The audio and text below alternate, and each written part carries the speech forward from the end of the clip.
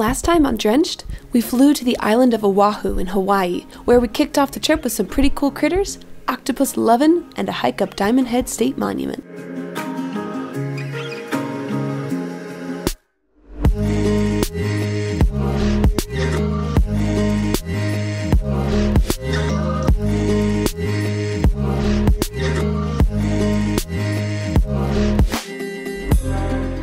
Hey everyone, welcome back. We are so stoked you're here. By now, you might be wondering how we fund these travels of ours.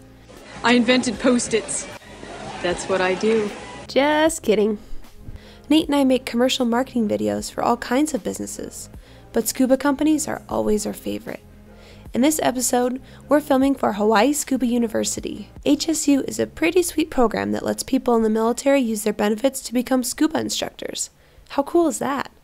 So, HSU arranged a boat day for us to get some footage of these guys and gals in action.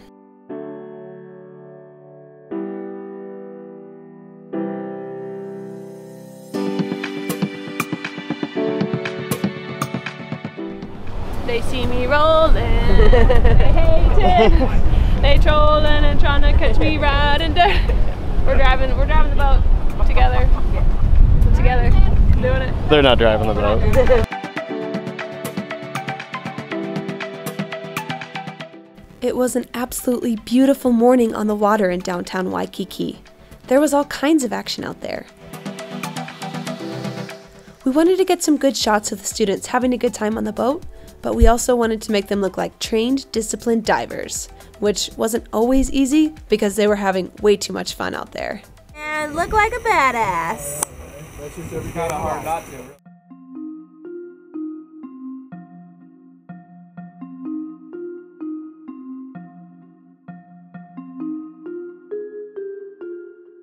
The dive site we jumped in at is pretty awesome because you can actually hit 3 different wrecks on the same dive.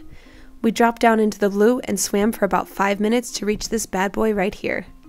This plane is called the YS-11, and it was sunk by Atlantis Submarines to add another point of interest to their subdives. After a big hurricane hit, the plane got ripped into 3 pieces, and over the years, other parts started to break apart, leaving just what you see here. This wing sits in about 115 feet of water, so we couldn't stay too long before we had to shallow up our dive and boogie on over to our next stop. A short swim took us to the next wreck, the YO-257. This ship was built in the 40s for the US Navy. It was a refueling vessel that served in World War II, Korea, and Vietnam. It could hold up to 200,000 gallons of fuel. After she was decommissioned, Atlantis Submarines purchased the vessel and sank her to make yet another fun stop on their subdives. I loved this wreck. It had a very mysterious feel to it. Even though it was sunk intentionally, you still have to wonder what this ship has seen during its heyday.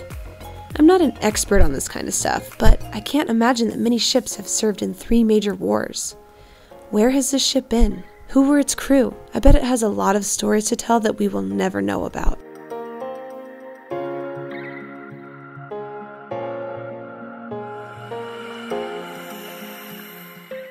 We could hear the hum for quite some time, but finally it emerged right outside of our view. A giant behemoth Atlantis submarine, filled with people laughing, smiling, waving. I wonder how many of them it was their first time to see scuba divers.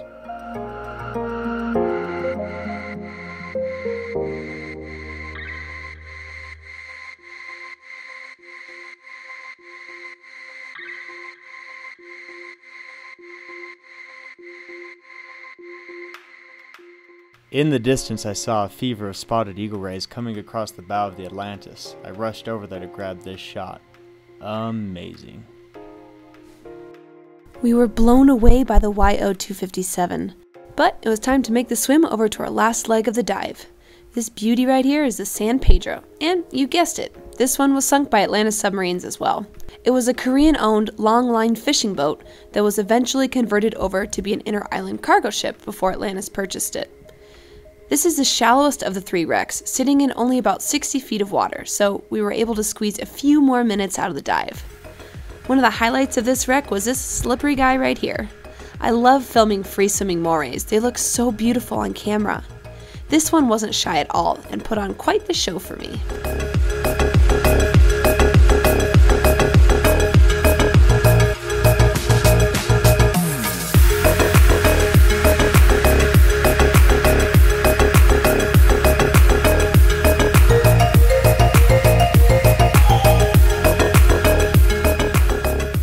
dive was over way too soon, but we hit our no decompression limit and it was time to say goodbye to this magical collection of wrecks.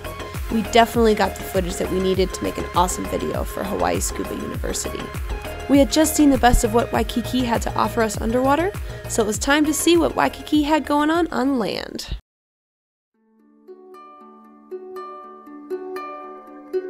So we headed home to clean up a little bit, went to our favorite beach for sunset before we headed downtown. So we just watched a very beautiful sunset and now we're headed down into Waikiki. We're gonna go check out the Chinatown area and see what's on offer down there. There's some cool temples. Keep going. The big city, baby. Downtown! Sorry. Whoa, whoa! Oh. Nate's mad at me. I didn't mean to.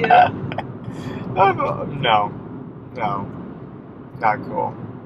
I was trying to film this beautiful cityscape you can see behind Nate's face. And she reaches across me, puts the camera across me to film out the window with it in my face. I thought it was lower. I thought you could see it. No, I couldn't see a damn thing on the freeway. We almost died because of me, but nailed that shot. Check it out. I hope it was Cut worth to the it. shot. Leave it in the comments if that shot was if that made the video worth for our you. near-death experience or not. Not bad. I love you though. Film this guy. Go! Run! So we made it to Chinatown and our first mission is to eat some delicious treats. So here we go. What are you hoping to eat? Noodles. Noodles. Okay, that sounds good. Dim sum. Ooh. I don't even know what that is. I don't know what that is either. I was thinking the same thing. I sounded pretty cool just then. I want my dim sum. I want my dim sum. I'm gonna get the most delicious food in all of Chinatown.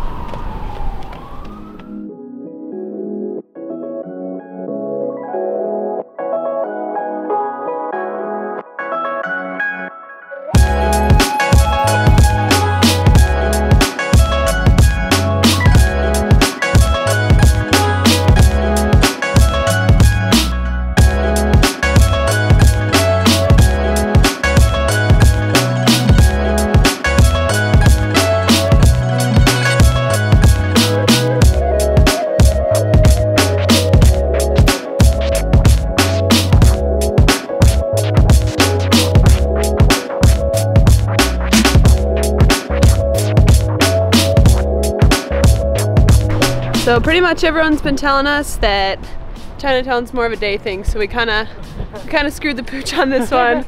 But yeah, so I think we're gonna make our way over to downtown Waikiki and see what there is to offer over there. Here we go. Keep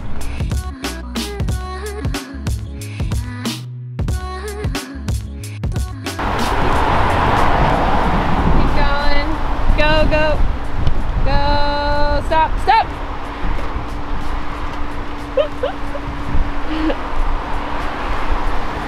I don't know, I mean, I think we might be over. Are we assholes?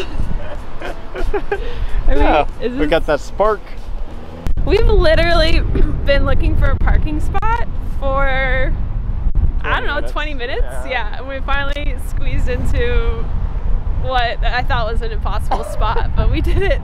And now we're here. It's happening.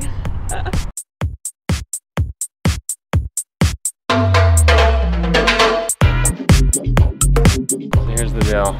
I'm gonna find Jordan's outfit that she has to try on, and she's gonna find my outfit that I have to try on.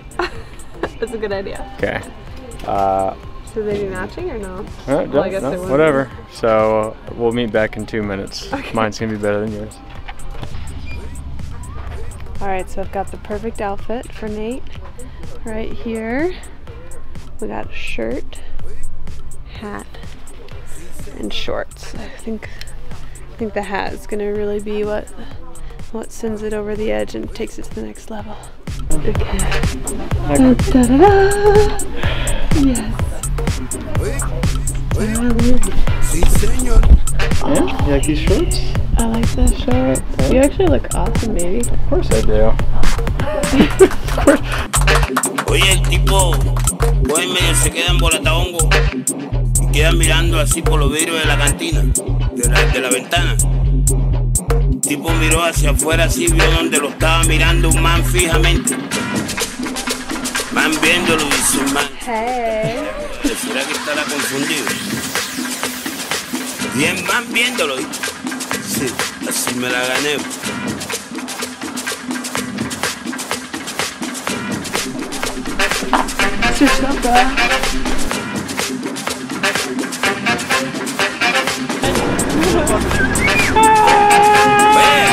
Flora, ven acá.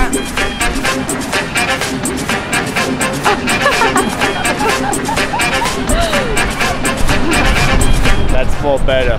More better.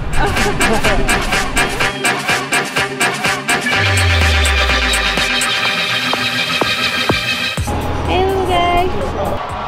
Take the guy's money. Good boy. Oh, good. He's eating the dollar. Oh, Bobo, don't. Up on your ball. Up. Oh, good boy.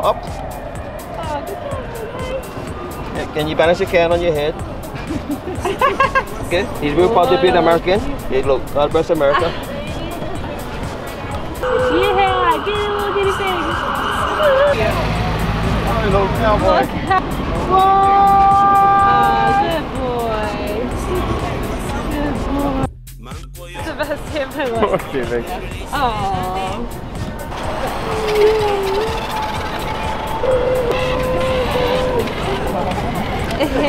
Turtle? Hello, buddy. Oh, good job. You did so good. Best arse What's his name? His name is Boo-Boo. Bugo? Boo-Boo. Boo-Boo. Oh, thanks, Boo-Boo. You're amazing. I love you. Best arse friend That was Waikiki. by far the cutest thing I've ever seen. I used to have guinea pigs when I was little What were their names? and as an adult. What were their names? I had a few guinea pigs. I had one named Eunice, one named Pudding, one named Baconator, and one named Myrtle. Said we weren't gonna do it, but here we are at the T-Box. Tell me about your relationship with bubble tea. I love this place, and I love bubble tea. It's absolutely ridiculously good. What is bubble tea? It's milk tea, and then it's got what they call boba pearls in it, which is like tapioca pearls, and it's delicious. It's like a milky, creamy, Milky, sweet. just delicious. We are anxiously awaiting the arrival of our caramel bubble tea thing. So, oh, here it is.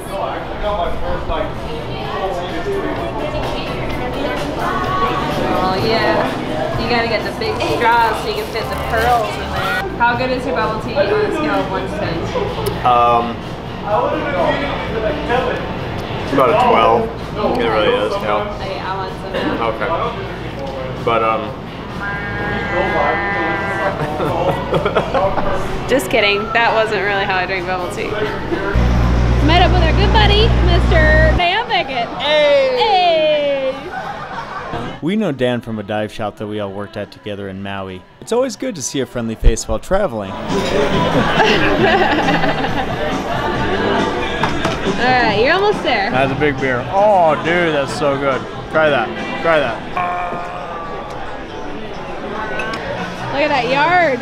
Nom, nom, nom. We got a lot left to drink. So good, man. I'm driving home. Yeah, you are.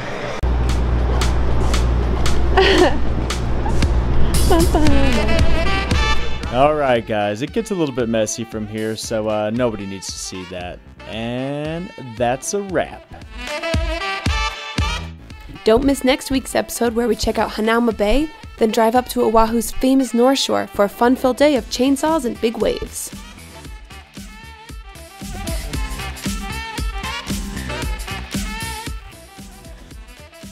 We're putting out a new episode each week, so watch, subscribe, give us a thumbs up, and let us know what you think in the comments.